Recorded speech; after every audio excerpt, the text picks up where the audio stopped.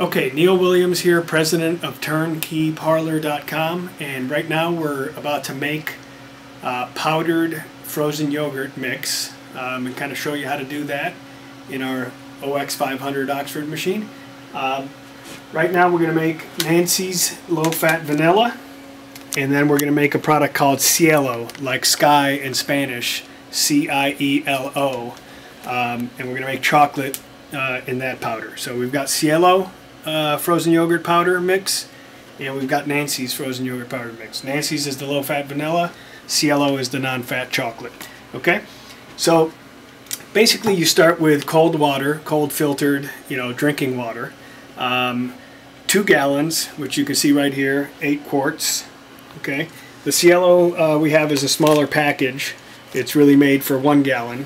So we've got 2 packages for 2 gallons of water, and then we've got 1 package for 2 gallons of the Nancy's. Nancy's is a 6-pound package, and these are each 3 pounds.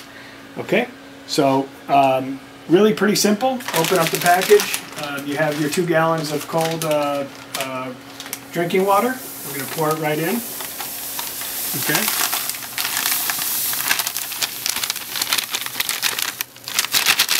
Watch out with the dust with the camera. Oop. Okay.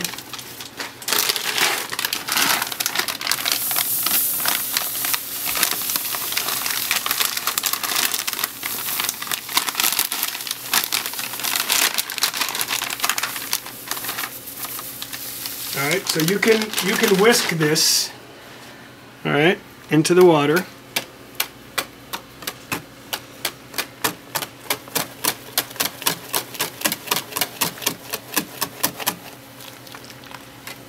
Okay,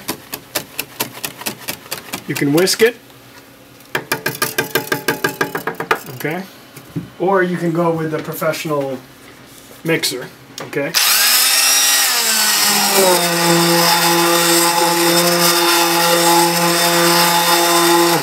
So we're going to go ahead and mix this for about 3 minutes and come right back to you.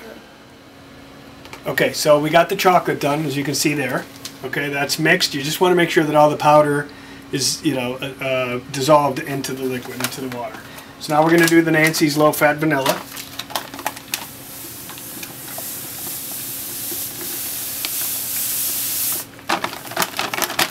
And again, if you've got high energy or you don't have a professional mixer, you can go ahead and whisk this. Just going to take you a little more energy, burn a few calories, but you can do it this way. I think that this Waring professional mixer, if you need to know, we don't sell it directly, but we can get it for you, or we can tell you where to buy it. It's about 200 bucks, a little under 200. Okay, so we'll be right back after we mix this. Okay, so we pull both of the air tubes out, okay, so that the product can flow freely into the cylinder through the hopper. And what the goal is to fill the cylinder with 800 to 900 milliliters, okay? 800 would be exactly half. I take 900 milliliters for the first fill. Because a little bit is going to stay in the hopper, and you want a little bit more than half just to make sure that the beater's not scraping too hard against the walls. So basically we start with 900 milliliters, we pour it in, and we're going to run a cycle. And once the cycle is done, that means that the product is frozen, so we can put the tubes back in and fill up the hopper and just run it through its normal cycle. So that's basically what we're going to do. Okay, so it's probably a little bit hard to see, but that basically says 900 milliliters, 900 ml. And we're going to go ahead and pour that in here. Okay.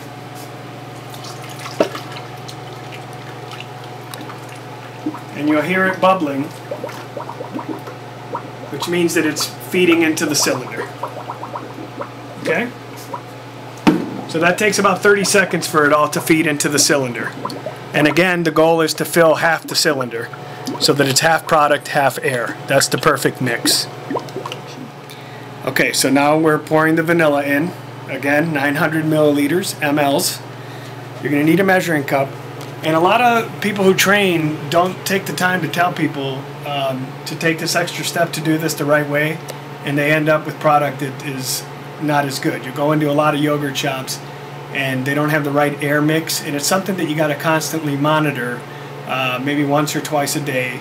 And I'll also talk later about how you can monitor it through the day and what to do if you start getting product that's too dense or dark or icy, how to get some air pumped into it. Okay, so we're going to go ahead and pour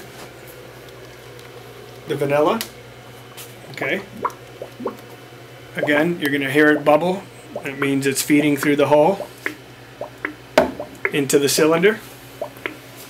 We go back to look at the chocolate. The chocolate has already fed all into the cylinder. And the reason I do 900 instead of just 800 is because there's a little product left in there. Okay? So we're going to let it feed into the cylinder. And again, it's important that you do this way so that you have enough air mix in the product. And that's going to give you a better, fluffier product. Yogurt, as it is already kind of a denser, wetter product than regular ice cream that you'll get from McDonald's or wherever. So it melts a little bit faster. So getting the right amount of air into it is important. Anyway, we're going to come back. Now, actually, we're going to go ahead and start the machine now, because we've got the vanilla. We've got half the cylinder fill of vanilla, half the cylinder fill with chocolate. And we're going to go ahead and cycle it. Okay, we still have the tubes out. We're just going to go ahead and cycle by hitting auto. Actually, vanilla and chocolate is usually pretty around a 5 is a good temperature. This is the hardness level on the machine, so set it around a 5. We're going to go ahead with 5 and hit that. Right now is just telling us we have a low mix, which is obvious because we're controlling the amount of mix going in and there's nothing in the hoppers. So we're going to hit auto, and that's going to go ahead and start freezing the product. When it goes through the, you hear the compressor kick in, the fan kicks in. Now the beater is working against the cylinder walls, freezing the product. Once the product is frozen, we'll go ahead and put these guys back in, and we'll go ahead and pour the product into the hopper, and then it'll go throughout the day like that. Then you're basically pretty much ready to go and start serving product. Okay, so the machine has gone through its cycle. It's frozen the 900 milliliters that we put in to begin with. So we're going to go ahead and draw. This side is the Nancy's vanilla, the low-fat vanilla, and this side is the Cielo non-fat chocolate. As you see, the machine got quiet. It says 115. The green light is off, which means it's completed its cycle. That blue light is still flashing because we still haven't filled the hoppers with enough product, and it'll show low level indicator. That's what that means. So we'll go ahead and draw some vanilla. As soon as we hit the handle, it draws. Okay.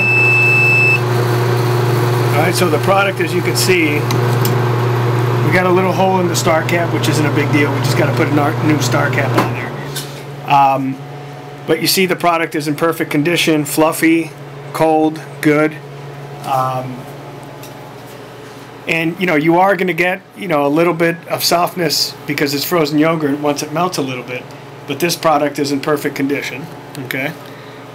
And it's really great texture for a powder product, okay?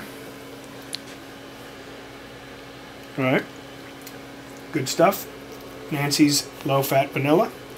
All right, and you can see that the texture is excellent.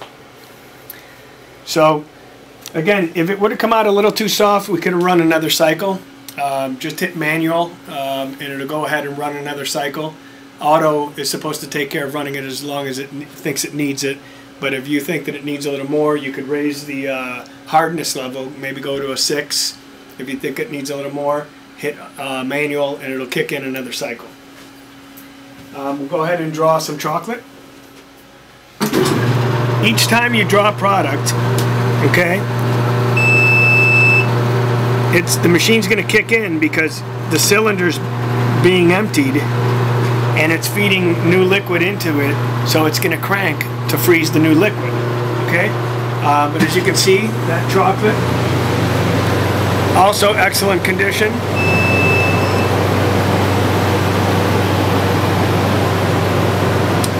Really good stuff.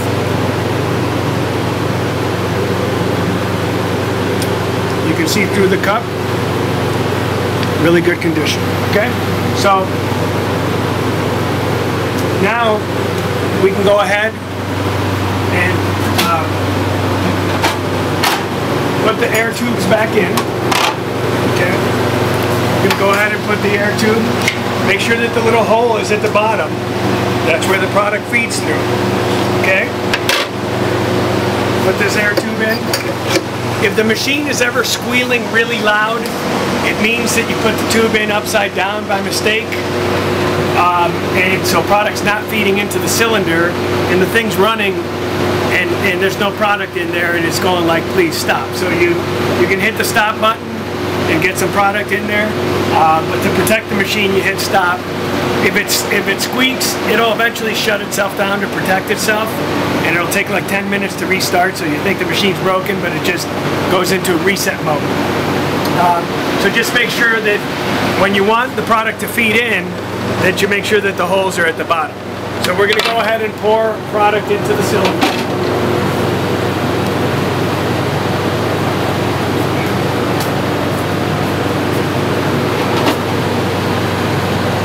And you want to whisk the product like every hour, because it's yogurt. It tends to separate pretty easily. Okay, you don't want to go further than the tube. Okay, so you want to go about to there. You can refrigerate the rest.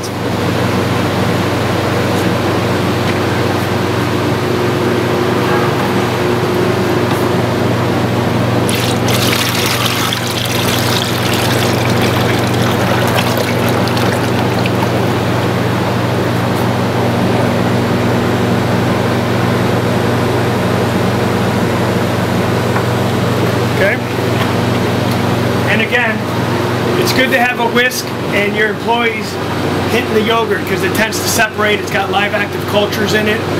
Just come back here and give it a whisk, you know, once an hour. Always be testing the product for quality. And again, right now it's cycling through because we drew some product. It's gonna go into the cycle. It's gonna crank it. It's gonna freeze it. But yeah, making product is pretty easy as long as you maintain the ratio of air to product in the cylinder at the right ratio, which is about 50-50.